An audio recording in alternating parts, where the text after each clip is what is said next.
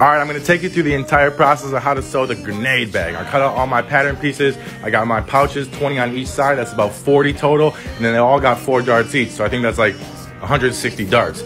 Here goes my U. I sew it down, double-sided fabric, so that's gonna be clean finish on all the edges. Let's go. I start sewing in my zipper. I got the little zipper flap too to hide it. Let's go. I start sewing down all my pouches. Now I start puffing up all my pouches. Everything's ready to go. All the panels good. Here goes the straps. This is about 2 inches by 30 inches. I hit the seam on both sides, quarter inch, pull it all through. It's gonna be about 1.5 inches wide. Start sewing down all my straps. Everything's ready to go. I sew my panels together. Now I gotta sew it to the base of the bag. Now I got my lining as well. I throw it in there, sew it down, then I hit the top stitch after I pull everything through.